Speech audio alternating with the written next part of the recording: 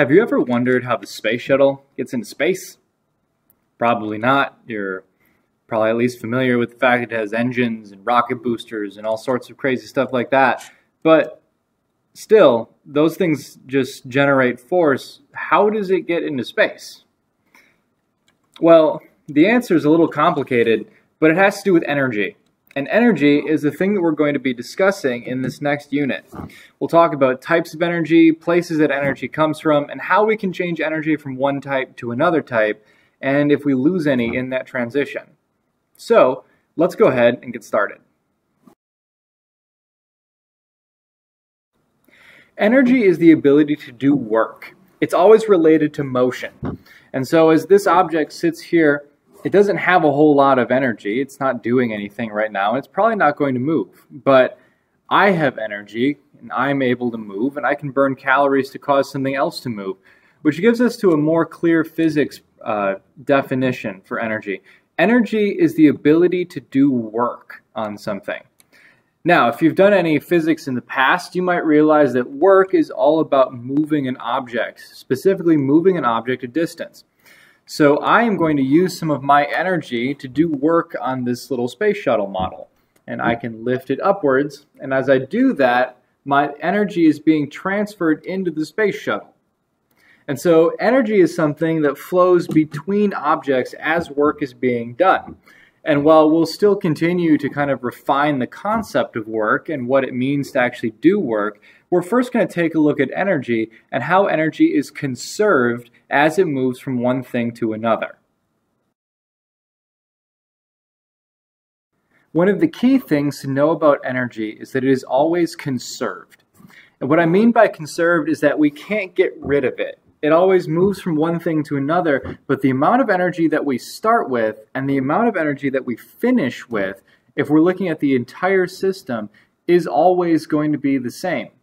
Now, some things can remove energy from a system, like friction, and we'll talk about friction a little bit more than we've already have. But for the most part, if we're looking at a perfect system, which is what we study in most of physics, energy is going to wind up being conserved. So once again, I can go ahead and burn calories, which is a form of chemical energy, to lift the space shuttle, and which is going to give it what's called potential energy. And the amount of potential energy that it gained is equal to the amount of calories that I lost in that transition. So the energy is conserved. And while there's lots of different types of energy, one of the goals of this unit is that you should be able to start looking at situations and figuring out where is the energy going and how is it changing forms. Is it going from potential energy to kinetic energy or elastic energy or spring energy? All sorts of different energy types, but we always are conserving energy as we transfer from one to the other so that energy is never lost. Energy in general falls into two different categories. We have active energy and we have potential energy. And so even though there's lots of different types of energy that we're going to be dealing with, they all fall into one of these two categories. Active energy is energy that's actually doing something at that exact moment. Energy like kinetic energy, which causes something to move. And potential energy is energy that has been stored up for something. So for instance, if I have my space shuttle model right here, it currently has potential energy. It's not doing anything, but it has stored up some energy, and I know that because the moment that I was to remove my hand out from underneath it, it would suddenly start to fall. And as it falls, it picks up speed, which is a type which gives it kinetic energy. And by the time that it hits the ground, the amount of kinetic energy that it would have would be equal to the amount of potential energy that it started with. Once again, we're conserving that energy. So it's often helpful to think about things in terms of active energy and potential energies. And while there's lots of different types, they all fall into these two different categories.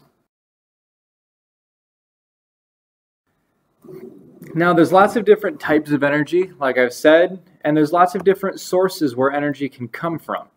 And that's going to be the focus that we go into at the beginning of this unit, is looking at the types of energies and where do they come from. So, take a look at the notes that I've included, and I'll see you in class.